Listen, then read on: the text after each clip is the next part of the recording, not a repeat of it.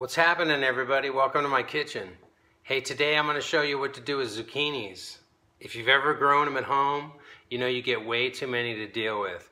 And you can only have zucchini bread and roasted zucchini so much, right? So let me show you how to pickle these bad boys. And before you know it, your friends will be coming over just to raid your pantry. So let's do it. First thing you need to do, preheat your oven. Why? We want to sterilize our mason jars. So go out and get some mason jars, whatever sizes you think you're going to need for whatever kind of harvest you have. We have a big harvest here, so I like to use the 24 ounces. You can pick them up at any hardware store, online, but they're super easy to work with. You basically have a jar, a band, and a seal. You want to wash these really good with soap and water before you use them, and be careful because when your hands are soapy, these jars are slippery, and if you slip and drop one of these jars, they're going to break, and when they break, they're pretty nasty, so be careful. Alright, there's a couple of different ways to sterilize the jars after you've cleaned them with soap and water. Some people boil them in water for about 20 minutes, and that'll sterilize them. I find that's a little bit too much work. So what I like to do, I like to wash the jars, then I like to pop them in the oven. That's how they sterilize medical equipment. So set your oven at 230 degrees and put them in there for 20 minutes. Take them out and you'll be good to go.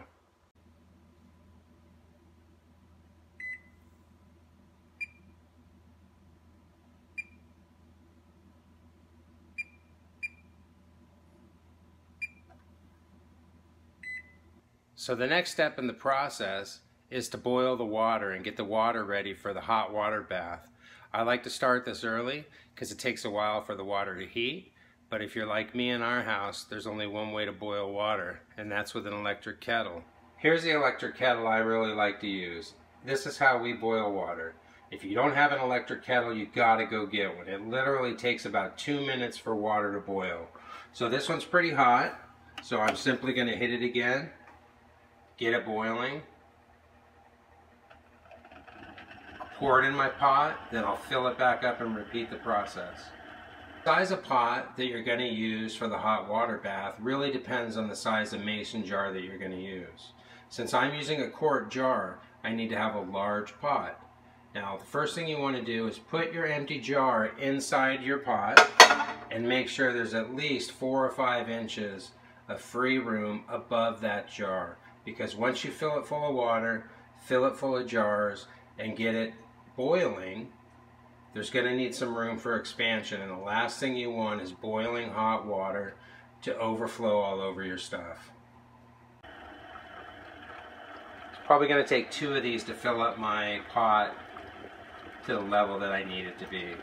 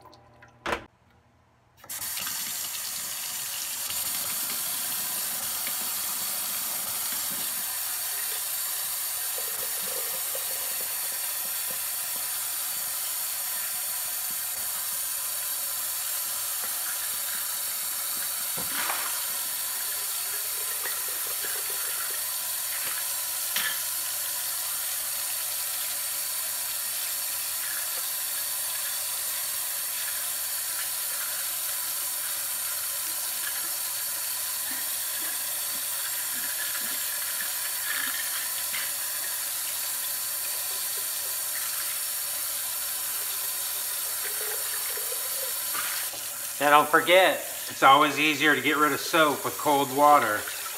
So in the rinsing stage, I like to use just cold water, and it really makes sure to get rid of all those soap suds.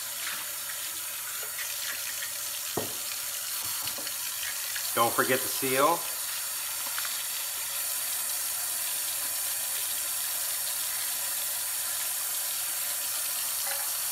And the band.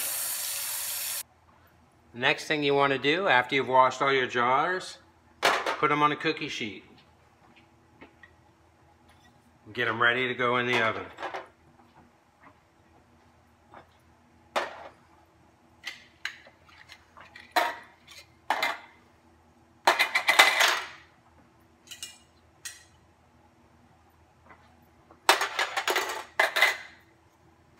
Bands and lids all go in there.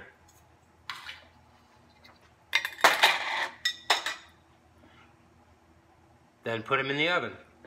Alright, the next thing we need to do is make the pickling solution. I really like to just make a seasoned rice vinegar, and it's super easy. It's made with distilled white vinegar, water, brown sugar, and pickling salt. You can use any salt you want, but pickling salt doesn't have any of the additives, so the liquid stays clear. But since I use brown sugar, it doesn't really matter. Sometimes I like to use pink Himalayan salt because it's super healthy for you. It's got lots of trace minerals in it. Sometimes you could use iodized salt if you want, but today I'm using pickling salt because I have it. In the pot, I'm going to boil the mixture. I've already added a half a cup of dark brown sugar, 2 teaspoons of pickling salt. I'm going to put in 2 cups of distilled white vinegar,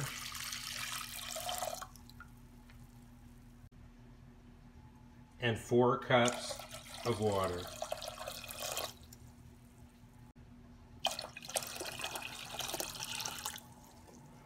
The next thing that you need to do is boil the seasoned rice vinegar on the stovetop and give it a good quick stir before you do. You don't want anything sticking to the bottom or scorching. And as you can see, look at that beautiful dark color. This is one of the best, easiest seasoned vinegar recipes as you'll ever have. Super easy and super good for all different types of vegetables. Makes a great salad dressing too. I like to boil the mixture with the lid off because I think that it evaporates some of the water and it gets a really deep, rich flavor. As you can see, our large pot for canning is boiling, so I want to turn that down. If you look at the instructions for canning, it says simmering hot water. It doesn't say boiling water. So what you want to do is get the water boiling really, really hot and then turn it down. Okay, the next step is to cut up the zucchini while you're waiting for the vinegar to boil and you're waiting for the jars to finish sterilizing in the oven. So now the last step, basically, at least the last bit of work, is cutting up whatever you're gonna pickle. So I like to literally just slice them up like potato chips. And I like them a little bit thinner because I think it absorbs the flavor a lot better and it gives you a lot more uses. If you haven't figured it out by now, and if you haven't seen it on every cooking show you've ever watched, you definitely want to tuck your fingers in. You don't want to leave any fingers hanging over the edge because they could end up in the pickle jar. Well, we're down through one big homegrown zucchini into number 2. So if you've never grown zucchini at home, I highly recommend you do it. It's certainly one of the easiest vegetables to grow, and you will get so much fruit. Yes, zucchini is technically a fruit. Anything with seeds is a fruit, and anything without seeds is a vegetable. Who'd have thunk it? Well, let me get through the rest of this one, and by then, we should have some jars ready to fill these up.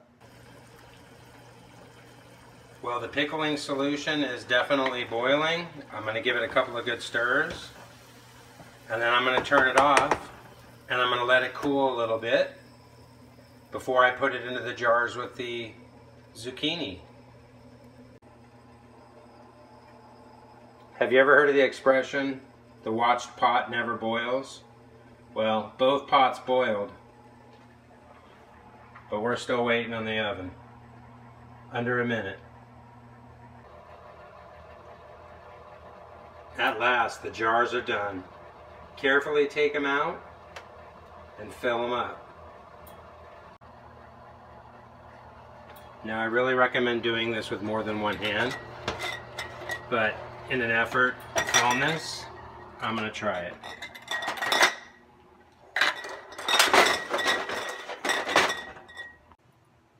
Can anybody say zucchini? I'd say that's enough zucchini for a party, huh?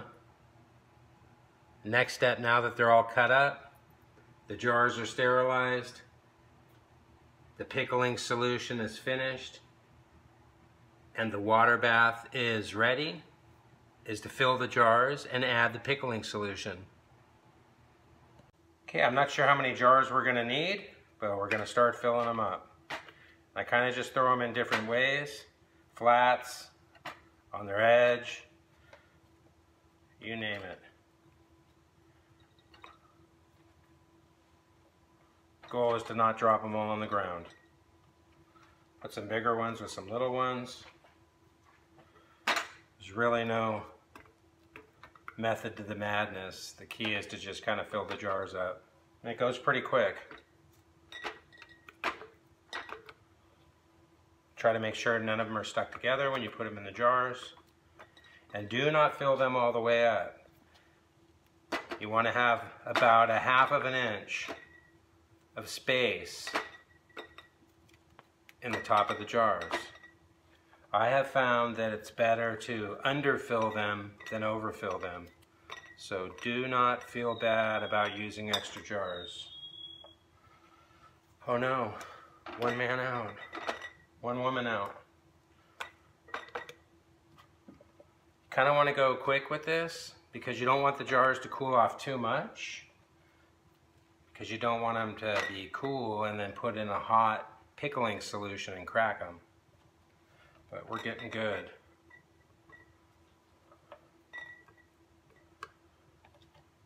Right now I've got a ton of pepperoncini in the yard that I need to harvest, so I'll probably be doing that tomorrow morning. So probably be back here tomorrow afternoon doing the same thing with pepperoncinis. And if you have never made homemade pepperoncinis, that is if you like pepperoncinis, they're the bomb.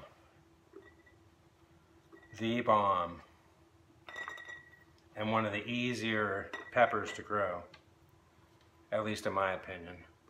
All right, we're getting close. Now what I'm going to do is I'm going to grab my pickling solution. I'm going to bring it really close to my jars. I'm going to use a 1/2 cup container, and I'm going to try not to make a mess.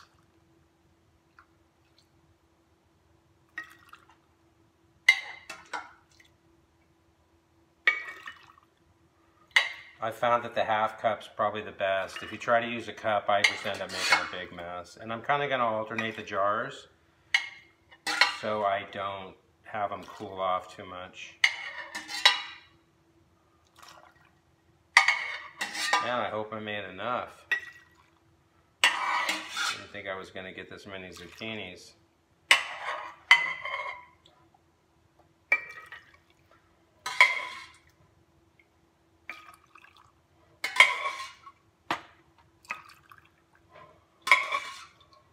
Might have to make another batch solution here. That's a first, but that's okay, because not all of these jars I'm going to pickle in the hot water bath. That's good to keep them going for about 6 months to a year, but these don't last that long, so a lot of times we just put them in the fridge and they last a good 2-3 months. So there's 3 full jars, and that's good. I'll make some more brine. You want to wipe these off dry. Wipe these off dry. Lid them up. Center that lid. Crank that down. Set it aside. Center that lid. Crank it down. Almost done. That's a little wet. I want to dry that off. Center, crank it down. Perfect. Okay, I wanted to show everybody the water for the canning. So if anything, it's just really simmering lightly. It's got a tiny little boil, but not what most people would consider a boil. So if you look at the instructions, it says into warm simmering water, or a quote-unquote hot water bath, not a boiling water bath. These are what I want to show you next. These are the tongs. They're a silicone tip, so they have a really good grip on a bottle. And what you do is you basically want to grip it like that and lower it into the water, and that's how you're going to take it back out of the water. So I do basically that, and then I have a rag or a towel that I put underneath it, and then I'll set them to dry. Now you want to put them in nice and slow, because every time you put a jar in, that water level is going to raise. And you definitely don't want to overflow at this stage. So I've got 2 jars in there, and if you look how high that water level is, all I'm going to do is I'm going to take some water out, because I can get at least 2 more jars in there.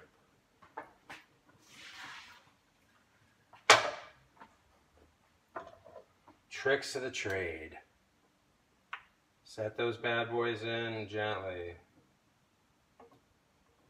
Whoa, to the rim, baby.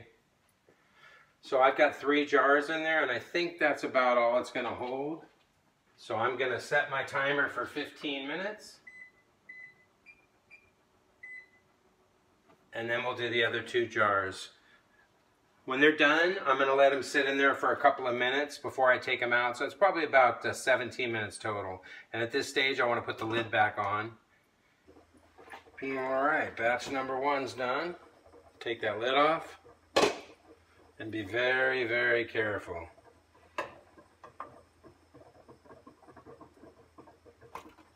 Dump off that extra water from the lid.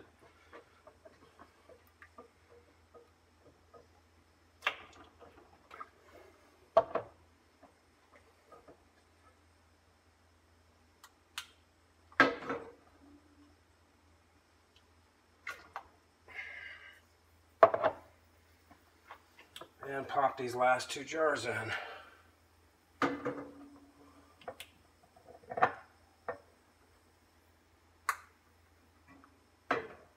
Just enough water there to cover the lids. All right, we're done. Finally. Pop this over in the sink. And get these last 2 jars out of here.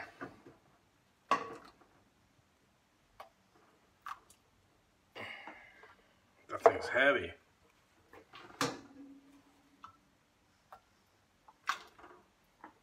Sweet. Well, there you go. 5 jars of pickled zucchini, straight from the yard. The last step is to let them cool, and when you do, the center button right there will go down and it'll lock in place, and you know that they're sealed. If this video helped you out, if you liked it, please hit the like button and subscribe, because it really helps me out. Have a great day. Thanks for watching.